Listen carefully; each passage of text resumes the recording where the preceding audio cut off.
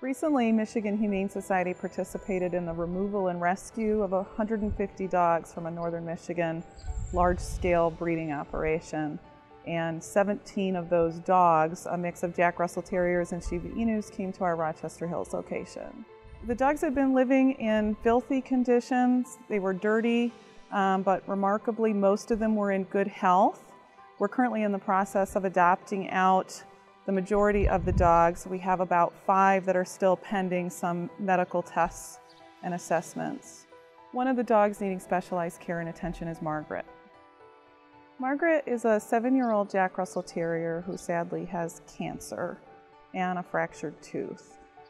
She also has slower than normal blood clotting times, so our doctors are in the process of reviewing some preliminary blood work as we prepare to try and perform her surgery. She's going to need surgery in 2 parts. She needs a radical mastectomy and a spay, and then after 2 or 3 weeks of recovery time, we're going to try to remove the final lump on the left and remove the fractured tooth. Margaret's surgery will be very costly. The surgery is extensive and risky, but we are hoping for a positive outcome.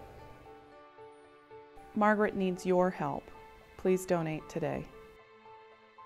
Visit our website or call 855-MHS-GIVE.